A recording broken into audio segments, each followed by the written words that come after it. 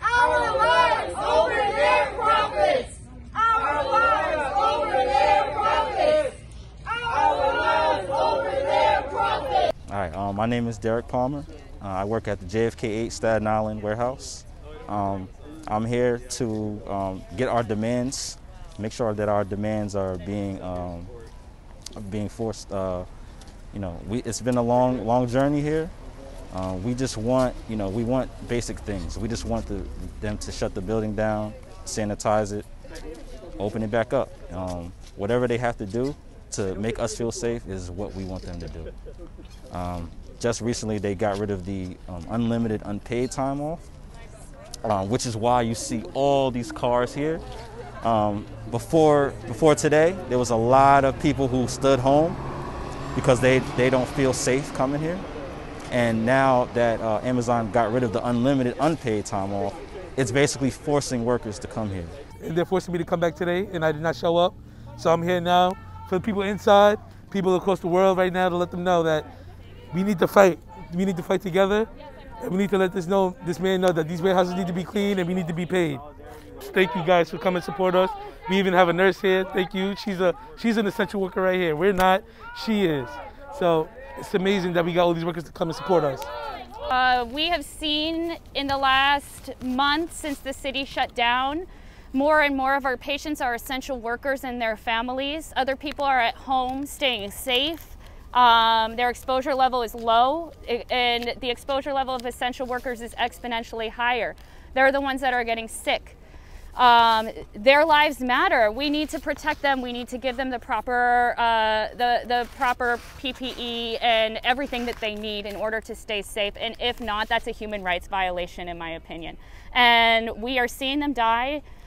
And we are the last lines. We're not the front lines. We can't help them sometimes. 88% of people who are on the vent are not getting off the ventilator. That means the only way to keep people from dying is to stop them from getting sick. And the only way we can stop them from getting sick is providing them the correct working environment. I believe that these people out here fighting for their health and their sanitary working conditions are healthcare workers. They're the ones who are going to stop COVID-19, not the doctors, not the people in the hospitals. We can't stop it. The only way we can stop it is by stopping it in the community where it is spreading.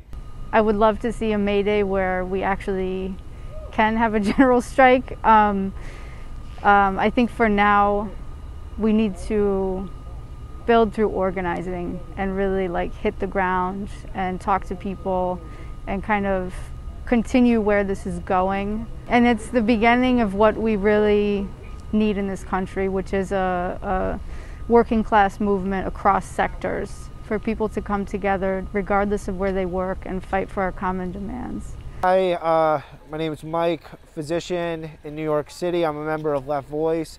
I'm here today to support Amazon warehouse workers who are striking, walking out to demand better working conditions, to demand appropriate protection in the workplace. The companies continue in the United States to put profit over people's lives. That has continued for some time now. There's a term that people use, it's called social murder. It's basically when the ruling class in society cannot provide the appropriate conditions to protect people, and that's what's going on throughout the United States. Whether it's at Amazon, whether it's in the healthcare setting, whether it's at other large companies, the meat packing warehouses, you name it, where the elite, the CEOs will not provide appropriate protection and continue to put workers at risk and put people's lives at risk. That's called, and people are dying because of that, that's called social murder. These people are being killed because of that. We're coming to understand pretty clearly the message that these billionaire bastards are sending us. That we're on our own, that our lives don't matter, that no one will fight for our safety except workers just like ourselves. And every time Bezos and the rest of the corporate swine who run this country, the Donald Trumps of the world, try to target Chris Smalls, try to target Amazon workers fighting back, we need to be here to have their back, to be in solidarity with them, to make sure that we send a punishing message to every billionaire who thinks they own the world and they can walk over our dead bodies. It's not happening, no longer. God forbid 5,000 employees in here asymptomatic. They go home.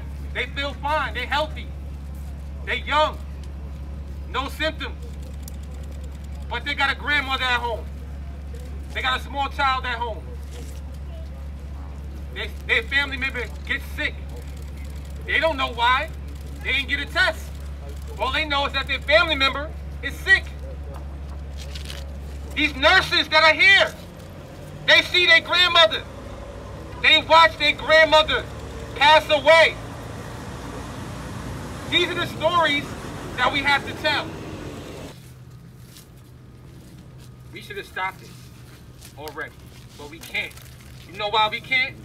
Because capitalism runs this country. Billionaires run this country. Yep. The one percenters, right? Yep. The one percenters run this country. We not a part of that. We are part of the lower class, right? Yeah. Right? We black and brown minorities. We separated from the lower class. Look what we did. Nurses here. Transit workers. Transit workers. Let's talk about that. I'm going to use this platform today. Transit workers. How many of y'all died? 104. How many of y'all died? 104. Let me hear y'all. 104 transit workers. How many of y'all died? 104 workers dead. What the hell is Governor Cuomo doing? Yeah. Exactly. What is he talking about? That's the real issue. What is he talking about? What's He he needs to doing? give him a visit. Protecting the rich. What is he talking about? Protecting the rich, downplaying the poor. Y'all died. Your co-workers. People y'all saw every day. Absolutely. Downplaying And they want to thank us. They want to light up the Empire State Building. They want to clap for us.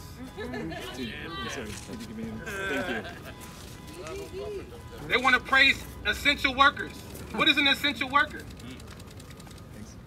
All this stuff don't mean shit. We, the people, deserve better. Period. Yeah. We deserve better. Yep. Enough is enough. Today, May 1st, May Day, it's May Day for real. We bringing back that tradition. We bringing it back. That's right. We bringing it back.